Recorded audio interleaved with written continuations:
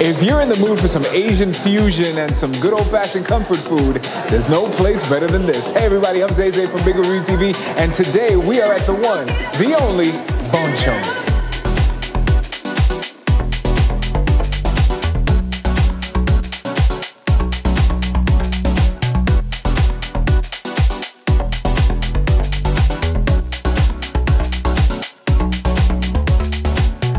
So if you've been to Bonchon before, then you know that their absolute speciality is chicken. It's what they rock out each and every day. But if you actually come here, you'll notice this explosion on the menu of Korean fusion food that is just delightful to look at, and I can imagine it's mouth-watering when you see it and smell it. Look at how awesomely delicious all of this looks. My bulgogi sliders are here, incredible. My bibimbap with chicken, awesome. And of course, the speciality of the day is the Bonchon chicken.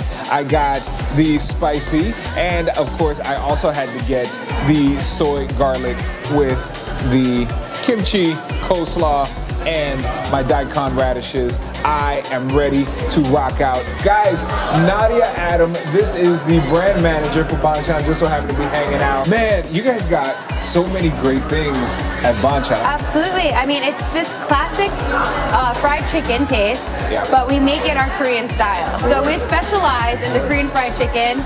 We have our signature spicy sauce and soy garlic sauce, all handcrafted in Korea. So no matter where you are, you have the same great flavor. How long have you guys been like a thing?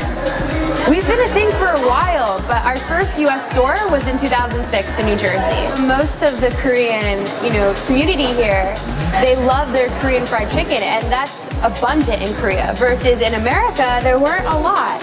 And once they had our signature sauces, they were hooked. And they're like, we have to have Bonchon everywhere. Yeah. So they told their family, their friends, and then they wanted Bonchon. And with that demand, we went there. I'm ready to get into some of the food. You ready? Me too. I'm ready.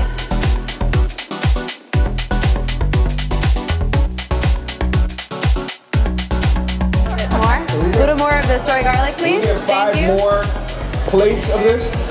Appreciate that. All right, guys, there it is. The ins, the outs, and the classifieds of Bonchon's. Next time you guys are on 38th Street and Fashion Ave, make sure to stop in. And if you don't happen to find yourself in the area, don't worry. With dozens open in the U.S. right now and dozens more coming in the future, there will definitely be a Bonchon in your area really, really soon. I am Zay, and this is Big Review TV. I will see you guys next time.